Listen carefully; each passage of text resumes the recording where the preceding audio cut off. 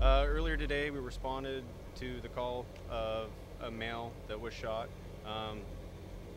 at the corner behind me. He was in the front yard. At this time, our information is really limited. He was a male adult in his 20s.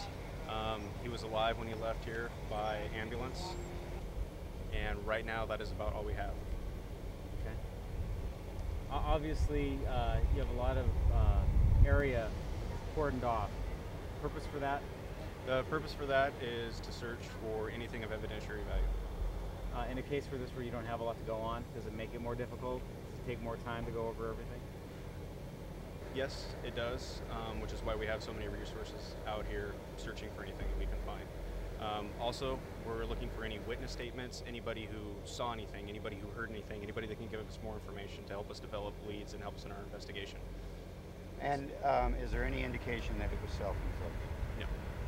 So you don't believe it? At this time, we do not believe it was a self-inflicted gunshot wound. Okay. Should the general public be concerned that there's a gunman on the loose? They should be using standard precautions, as always, being aware of their surroundings.